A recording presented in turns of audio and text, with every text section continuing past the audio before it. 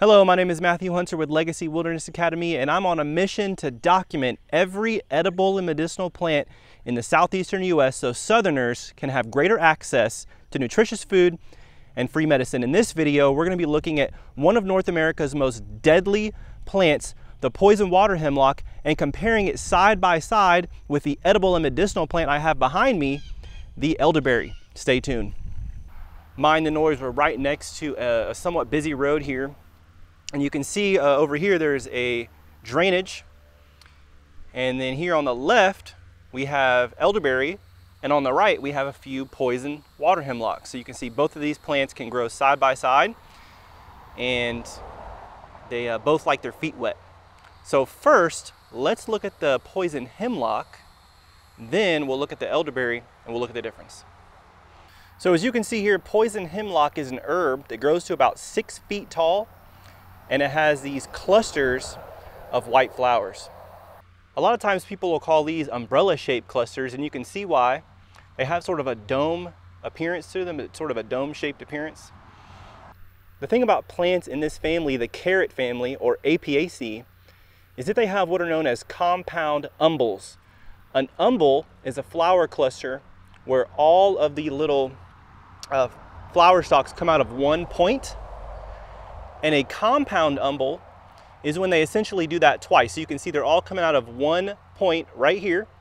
And then if you look at the underside of each one of these, you can see they all come out of one point right there too. That's why it's called a compound umbel, because it's one umbel and then each one forms a second umbel, a compound umbel. When we take a closer look at the flowers, you can see, if you look really closely, each flower has 5 white petals that are all separate from one another. And I'll put up a close-up of that on the screen so you can see without a doubt that poison water hemlock has separate petals. The next thing we'll look at is that poison water hemlock is an herb. As an herb, it does not have bark. It's not a tree or a shrub, it's an herb. And herbs don't have bark, okay? Elderberry is a shrub, and we're gonna look at the bark. It also has this whitish substance, which we call a bloom. It's similar to the whitish substance that you'll see on the outside of grapes, and you can actually wipe it off with your finger, just like that. The leaves of poison water hemlock do look somewhat similar to elderberry at first glance. This particular plant has purplish leaves, but that's not always the case. A lot of times they're green. So this plant has bipinnately compound leaves. And that means is you can see where they come out here and they will split off, and then they'll split a second time. So you can see there's a split here and there's a splits here, and then they'll split off into a couple leaflets. That's called bipinnately compound leaves. The upper leaves are more of just like a regular pinnately compound, and this is somewhat similar to the pattern that you'll often see on elderberry. One of the things you can look for though, and this is common in the carrot family, is this enlarged sheath at the base of the leaf. So let me get closer on that, and you can very clearly see that there is this sort of enlarged sheath here. Okay.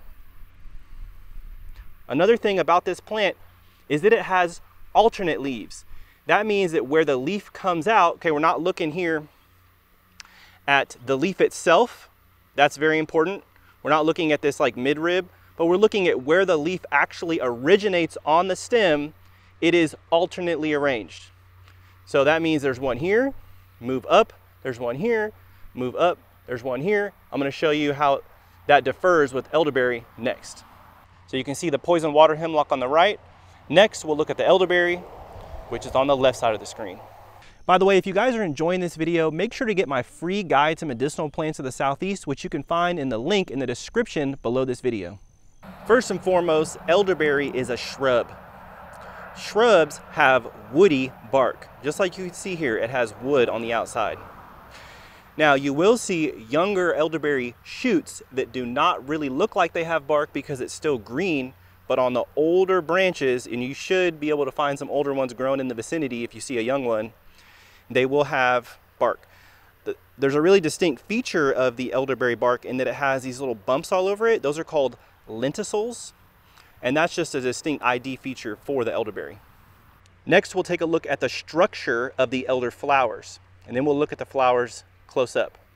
So you can see here that elderberry has a panicle of flowers. A panicle is not the same thing as an umbel. You can see that all of the branches don't originate from a central point. We have a couple coming out here, a couple more coming out here, and then as you go up, there's like a tree-like pattern. It's not at all the same from what we looked at from that compound umbel where they all come out from a single point and then a second time from a single point. There's just sort of a random branching pattern. They do sort of branch oppositely a little bit, but not at all an umbel. Take a close-up look at the flowers.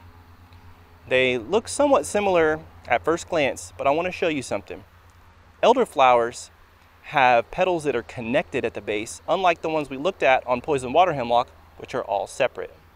This becomes very obvious when you pull some off onto your hand, and you can see that they form these little donuts. You can see there's like a hole in them because they're all connected at the base. So that's another way to separate the flowers when you're looking at them. Lastly, the leaves. Here are the pinnately compound leaves of elderberry. You can see the leaf right here where it comes out is one leaf, and it has 5 leaflets. They can have anywhere from around 5 to 9 leaflets and occasionally even more. You can see this one here has 7 leaflets, and they will occasionally be bipinnately compound, although not to the same degree as the poison water hemlock. With elderberry, the thing I see most often is the lower leaflets will have a branch coming off the main axis here and then splitting into 2, making the lower part of the leaf bipinnately compound. But again, not really to the same level as poison water hemlock. But here is an even more surefire way to tell the difference when it comes to the leaves. If you look here, you can see that where the leaf comes out of the main stem, again, we're looking where this compound leaf of all these 5 to 7 or 9 leaflets comes out of the main stem, they're arranged opposite each other. That means that 2 leaves come out at the same place along the stem. We looked at the alternate leaves of the poison water hemlock. Also, you'll notice that that distinct sheath that we looked at that's common in the carrot family is absent on the elderberry. As you can see, there are a lot of different ways to separate poison water hemlock from elderberry, and the same thing goes with any poisonous lookalike. I hope you've enjoyed this video. Hey guys, if you like this video and want to learn more about medicinal plants of the Southeast, make sure to check out my free ebook on medicinal plants, which you can get in the link below. Thanks for watching. Have a good day.